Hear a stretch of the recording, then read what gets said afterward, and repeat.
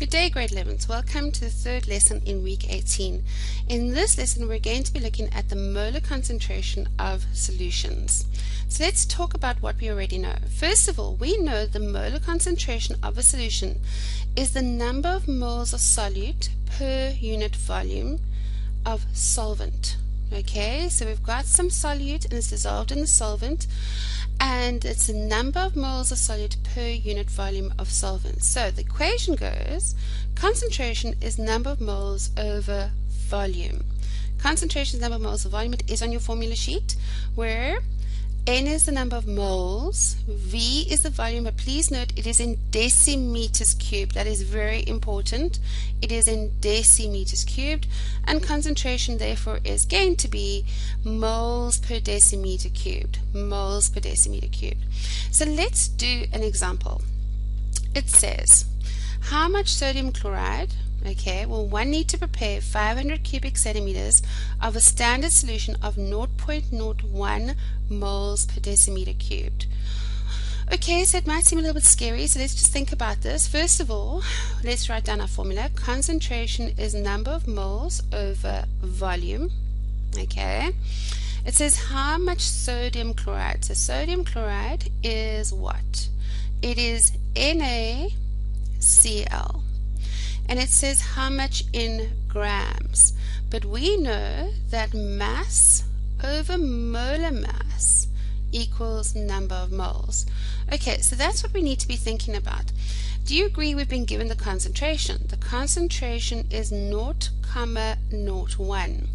We've been given the volume. It is 500 cubic centimeters. But what is wrong with that? That has to be in what? It has to be in decimeters cubed. So that when we divide by 1,000, we get to decimeters cubed. So it's 0.1 decimeters cubed. So what can we work out? We can work out the number of moles of sodium chloride that gives us a concentration of 0.01 in this volume. And I don't know why I made that a 1. It's supposed to be 0.05. I divided by 1,000, but it's 0.5. Right, so now let's rearrange this formula. So we've got concentration is number of moles over volume. Therefore, the number of moles is just going to be concentration times volume, which is going to be 0.01 times by the volume of 0.5. And if you're a little bit nervous to do this by yourselves, you can just get onto your calculator. So let's get the calculator out. There it is. Move it over, and we go 0.01 times 0.5, and it comes to 5 times by 10 to the minus 3, or 0.005. And that is the number of moles of sodium chloride that has to be in the solution. But have we finished this question? No, we haven't. Because why? Because they asked for how much in grams. Now, like I said before, we know that number of moles is mass over molar mass, right? We want the mass because that's in grams.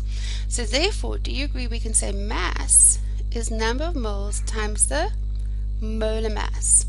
And where do we get the molar mass from? We get that from the periodic table. So the number of moles is 0.005 times by the molar mass of sodium chloride. So what we need is our periodic table, and luckily I have one. Here we go. So sodium has a molar mass over here. It says 22.99. We're going to use 23 because that's probably what's on your periodic table. And chlorine over here is 35.45. There it is there. Okay, so you need that from your periodic table. So let's go back. So we now know that the molar mass of sodium is 23, and so the molar mass of chlorine is 35.45. And again, now we can just pop that into our calculator, and we get, take it over to the side so we can see what we're doing. We go 0.005 times by 23 plus 35.45, close the bracket, and it gives us 0.29. 0.29. 0.29, and what is this measured in? It's measured in grams. So there we go. If we take 0.29 grams of sodium chloride and we dissolve it in 500 cubic centimeters of water, we will end up with a standard solution of 0.01 moles per decimeter cubed. And that, grade 11s, is how easy it is to work out our concentration. So please make sure you know how to do it. Go practice and do the assessments at the end of the section. Have a great day.